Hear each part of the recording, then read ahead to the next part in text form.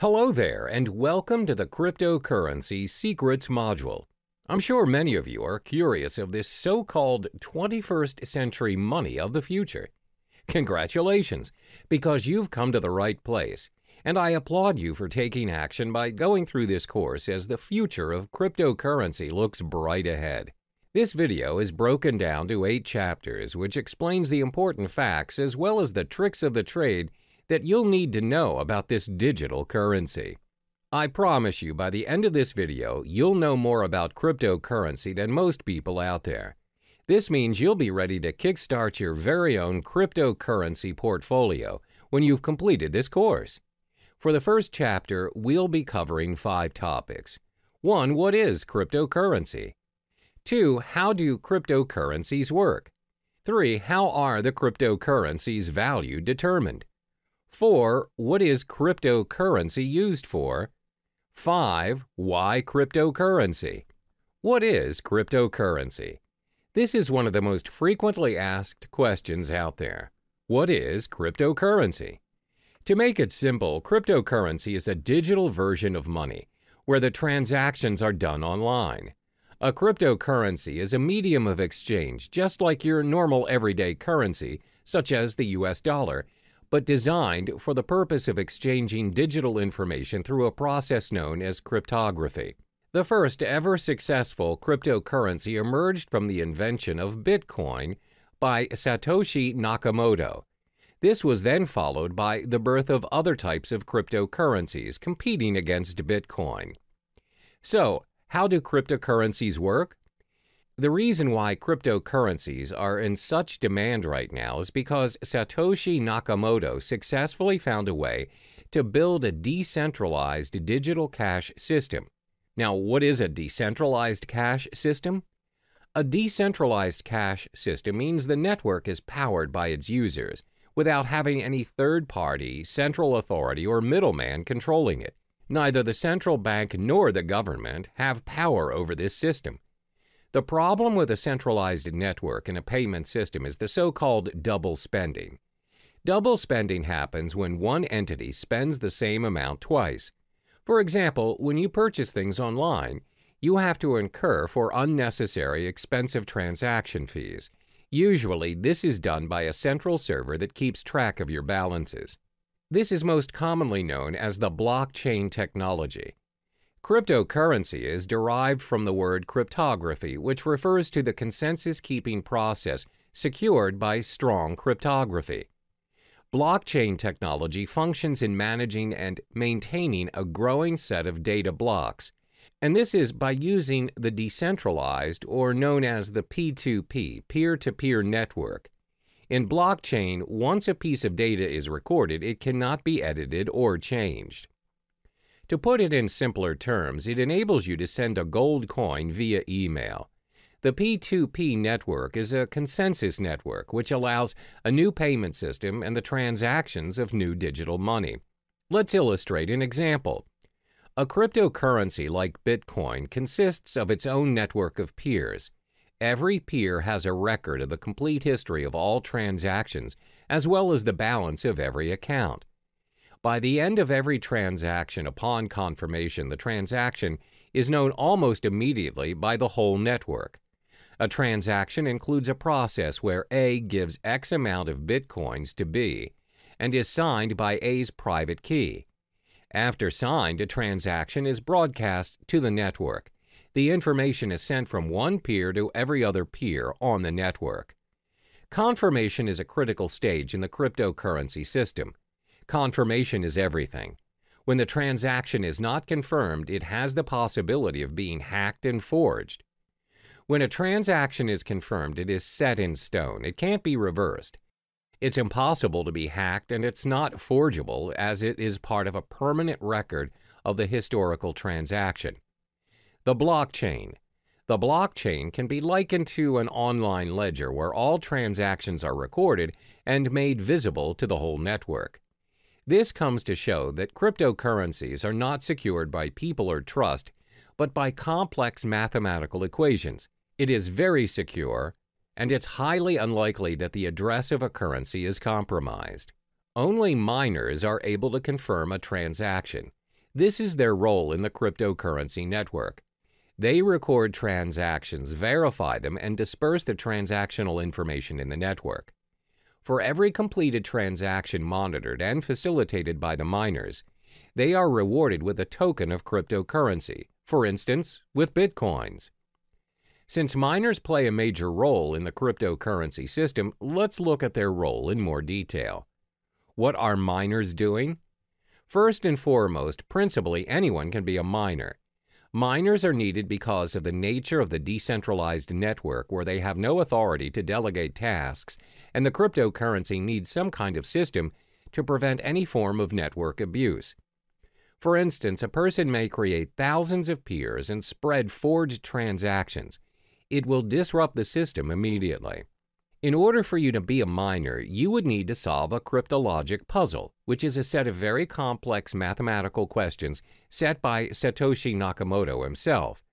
If you successfully solve the puzzle as a miner, you can build a block and add it to the blockchain. The miner is also given permission to add a cryptocurrency transaction to the system, which automatically grants him a specific number of bitcoins. This is the only way to create valid bitcoins. Bitcoins can only be generated if a miner can solve a cryptographic puzzle. The level of difficulty increases with the amount of computer power the miners invest. How are the cryptocurrencies' value determined? The value of cryptocurrencies are dependent on the market, where the prices of various cryptocurrencies vary a lot and is one of the most fluctuating and volatile markets to date.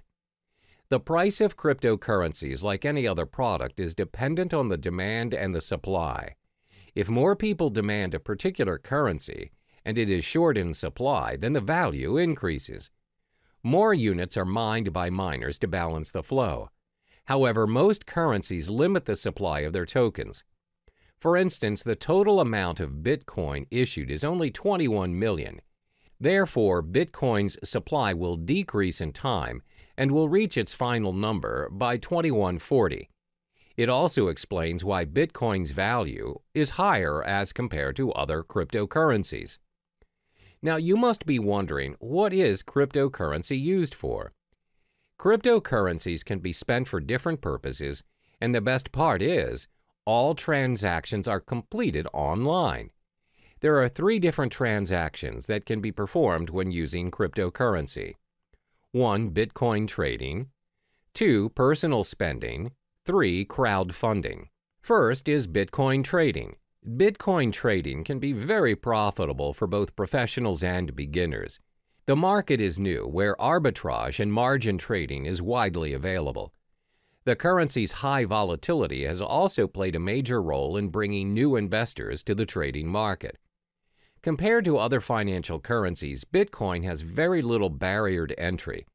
If you already own Bitcoin, no verification is required and you can start trading almost instantly. Moreover, Bitcoin is not fiat currency. This simply means the price is not related to the economy or policies of any single country. And unlike stock markets, there are no official Bitcoin exchanges. Instead, hundreds of Bitcoin exchanges operate 24/7 around the world. Because of no official exchanges, this results in no official Bitcoin price, where the currency is known for its rapid and frequent price movements. Second is personal spending. You can use Bitcoin to purchase almost anything, from buying cars to traveling the world. In December 2013, Tesla Model S was purchased for a reported 91.4 Bitcoins. The dealer, located in California, continues to accept Bitcoin as a means of payment. They have since managed to sell a Lamborghini Gallardo for 216.8 Bitcoin. You can also travel the world using Bitcoins. Just head to www.cheapair.com. On the 22nd of November 2013, they announced that they would be the first online travel agency accepting Bitcoin. You are able to purchase flights, hotels, car rentals, and cruises. You can even book the whole package. Cryptocurrency also provides the chance for you to give back to society. How? By crowdfunding. You're able to be a part of someone's success story by donating to a crypto crowdfunding project. Companies such as Lighthouse have built their crowdfunding platform using Bitcoin. So the perks of donating through this system are you will not be charged for your donation, and funds will not be released unless the project meets its criteria. You are also able to withdraw from the campaign before its completion. You have complete control over the donation. Examples of successful funding campaigns are from Dogecoin, which includes campaigns run for NASCAR driver John Weiss. The question is, why cryptocurrency? Apart from cryptocurrency being very secure and is run through a decentralized network, there are other properties which projects why cryptocurrencies may be the most talked about topic in town. It's also been considered as potentially an investment vehicle which may garner massive returns. Have you heard of Eric Finman? He's the teenage Bitcoin millionaire who started picking up Bitcoin at only $12 a piece back in May 2011 when he was just 12 years old. He received the Bitcoin as a tip from his brother and a $1,000 gift from his grandmother. Now, he reportedly owns 403 Bitcoins, which holds a value of roughly $2,600, where it is accumulated to a stash of $1.08 million in change. There are various concrete reasons why you should invest in cryptocurrency. This will be elaborated further in Chapter 6, but let me give you a brief summary on the perks of buying cryptocurrency. First are their transactional properties. The cryptocurrency transaction is fast and global. Transactions are propagated immediately in the network and is confirmed within minutes. Since the transactions are managed by a global network of computers, they do not take into account your physical location. It's possible for you to send your cryptocurrency to someone in your vicinity or even if they are living on the other side of the world. Second are their monetary properties. The currencies are in controlled supply, thus there is a high chance that the value of the currencies appreciate over time.